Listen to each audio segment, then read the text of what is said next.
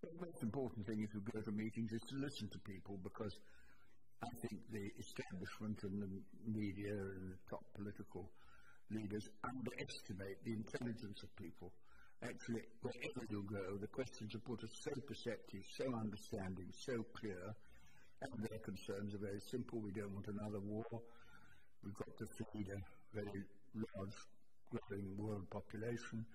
We've got to provide some international framework for settling international disputes and dealing with economic matters. And so I find everyone focusing on those matters. And it's very encouraging to think there should be such a wide range of understanding of what needs to be done. But my God, there's some pretty big problems ahead.